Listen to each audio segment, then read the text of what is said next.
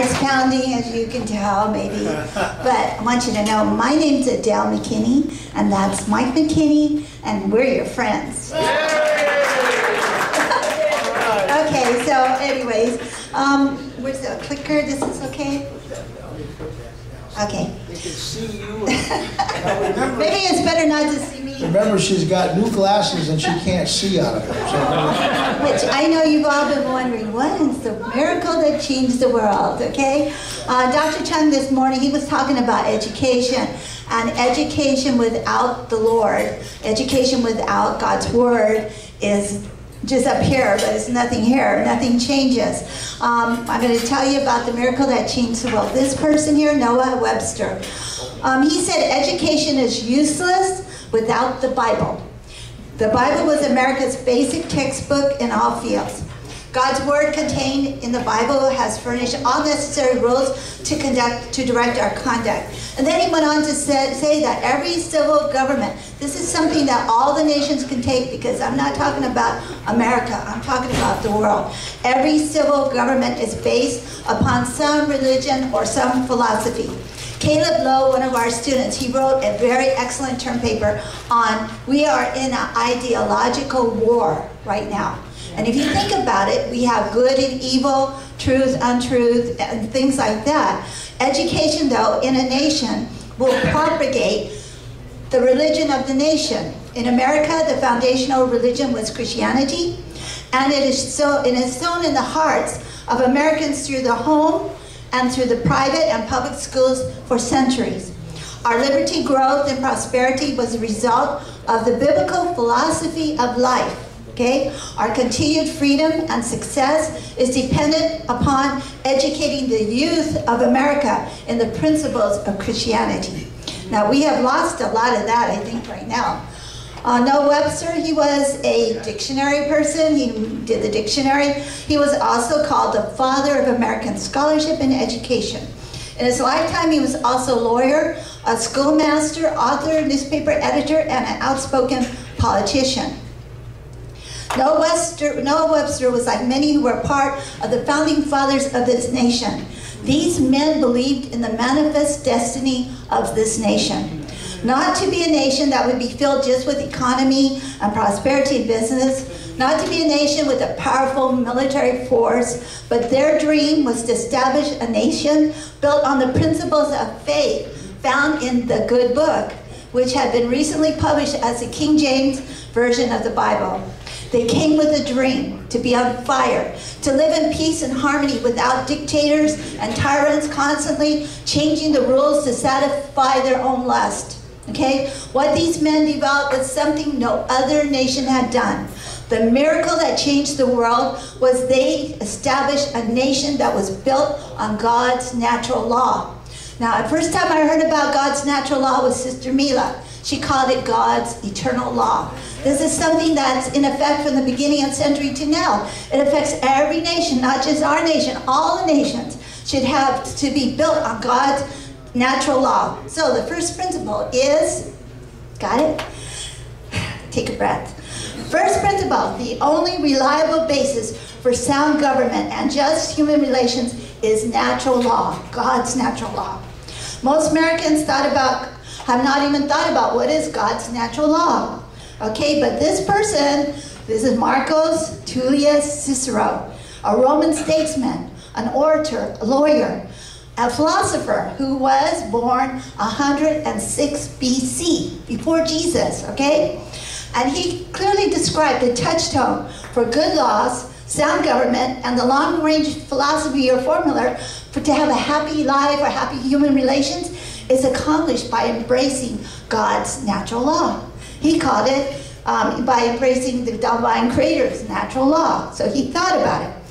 To Cicero, the building of a society on principles of natural law was nothing more or less than recognizing and identifying the rules of conduct or the right conduct with the laws of the supreme creator of the universe. Okay? Cicero concluded that once the reality of the creator is clearly identified in the mind, the only intelligent approach to government, justice, human relations, in terms of the law which the creator's supreme creator has already established. The creator of God's order of things is called natural law. The law is universal and eternal. That's what Dr. Mila said. It was eternal law. Dr. Mila in her presentation spoke about being governed by the governed. Who are we governed by today? Ourselves, our law, or are we governed by God's natural law? Okay? Supersedes all laws, okay? God's natural law is in agreement with nature, unchanging, everlasting. All mankind can live in peace and harmony once they embrace God's natural law, okay?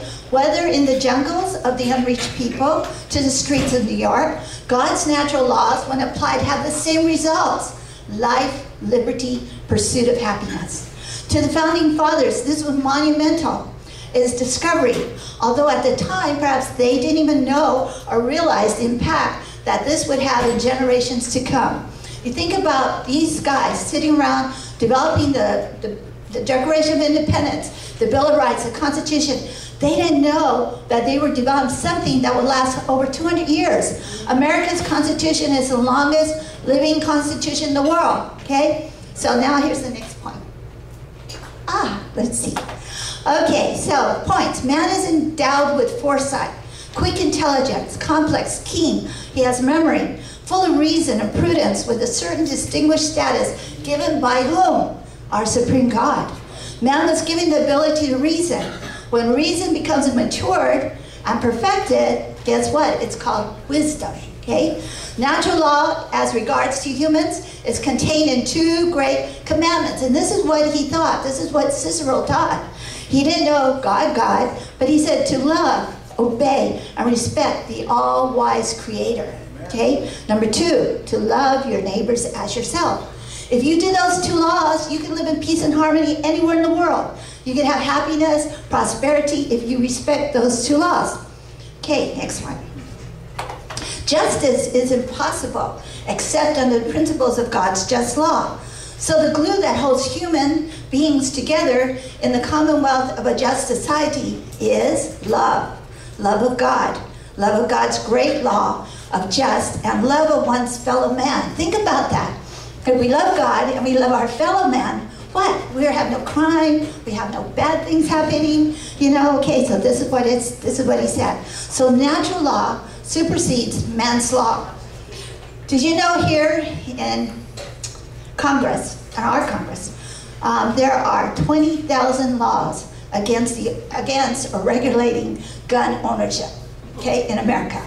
20,000 laws to regulate gun ownership in America. But God gave 1 law. What was it? Thou shalt not murder.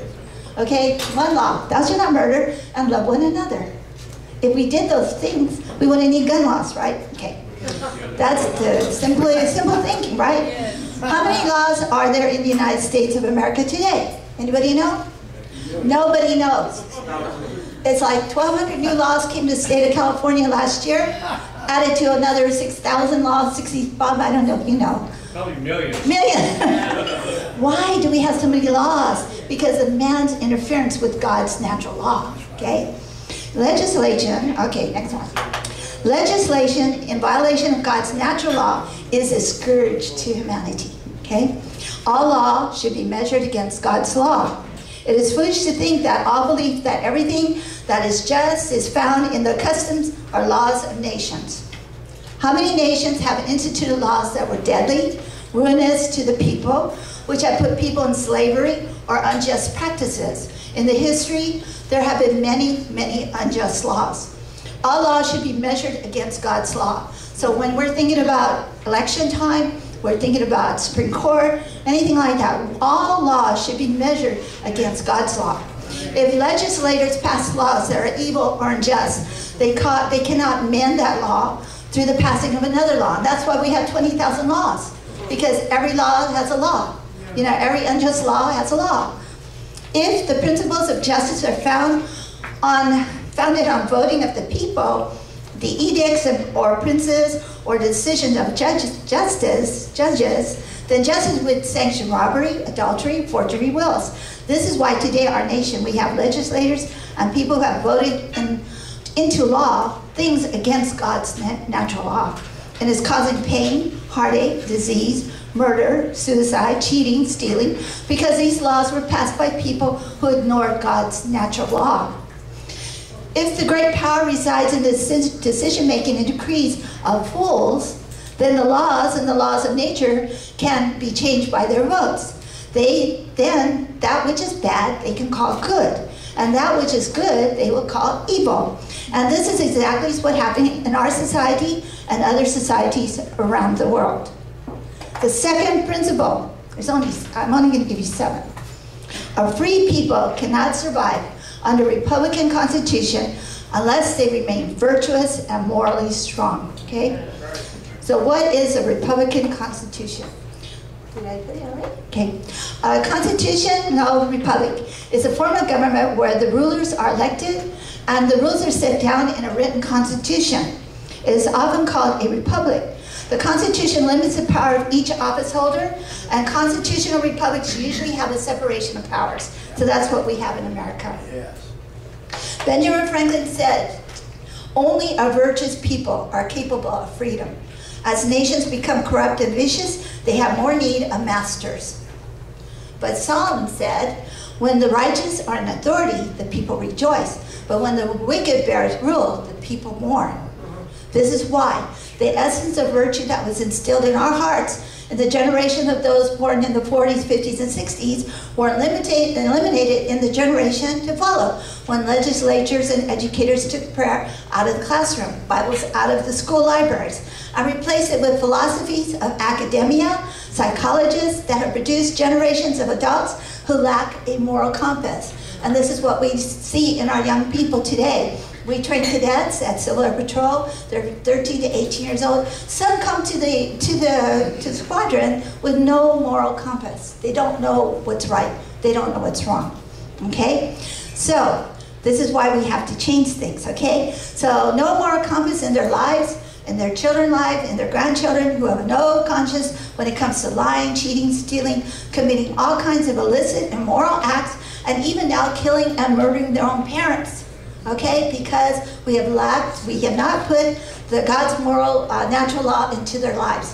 Freedom cannot be maintained under a Republican Constitution unless the people remain virtuous and morally strong.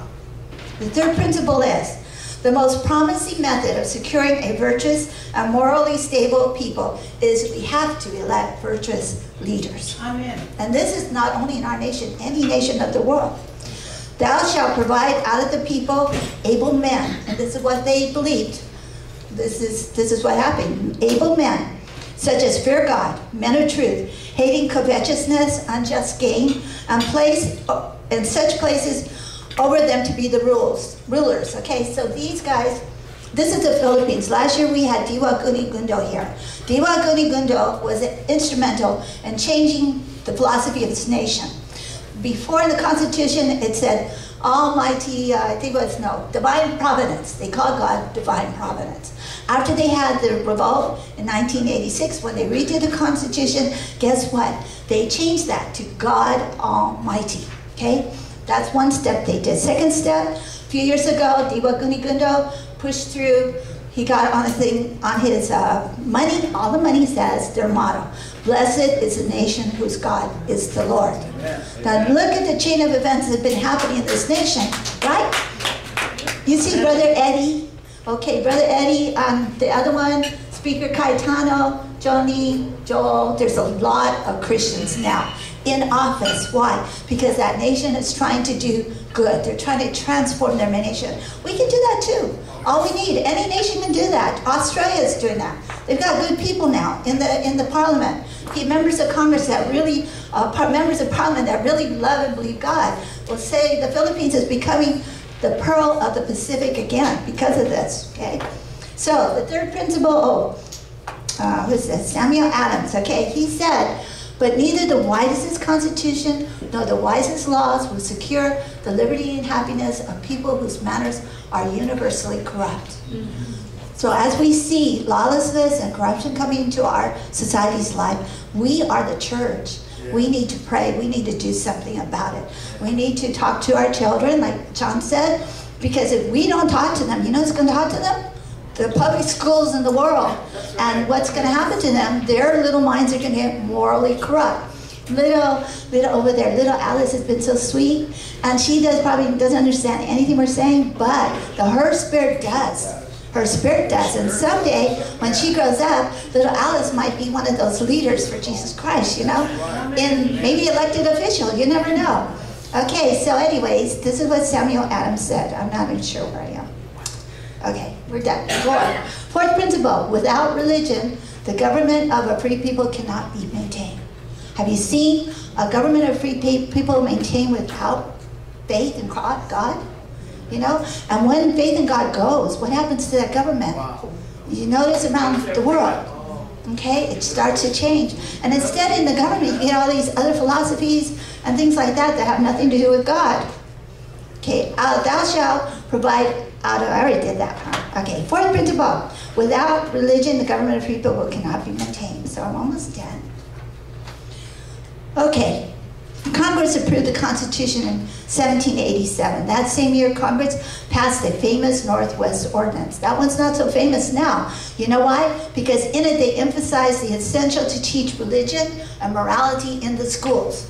And so from then until the 50s, when I was growing up in school, they taught religion and morality. Yeah. Article 3, religion, morality, and knowledge bring necessary to good government and the happiness of mankind. Schools and the means of education shall forever be encouraged. This is our Constitution. This is part what we were founded on. What's going on today? Benjamin Franklin wrote this letter to Ezra Stiles, president of Yale University. He said to him, here's my creed. I believe in one God, the creator of the universe, that he governs it by his providence, that he ought to be worshipped, that the most acceptable service we render to him is doing good, as Brother Joseph said, doing good to his other children, that the soul of man is immortal and will be treated with justice in another life, respecting its conduct in this. This I take to be the fundamental points in all sound religion. Love God, love your neighbor. That's what it's saying. The fourth, fifth, and sixth, seventh principle, and I'll be done. I'm putting it together. It says the fifth principle is all things were created by God. Therefore, upon him all mankind are equally dependent, and to him they are equally responsible. That's the fifth principle that our nation was founded on. The sixth principle is all men are created equal. That's number 6, okay?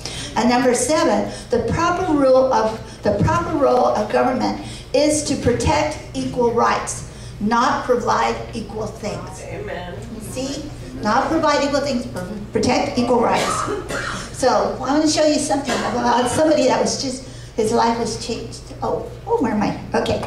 There are only 2 nations that were founded by God's people looking for a nation whose maker was God.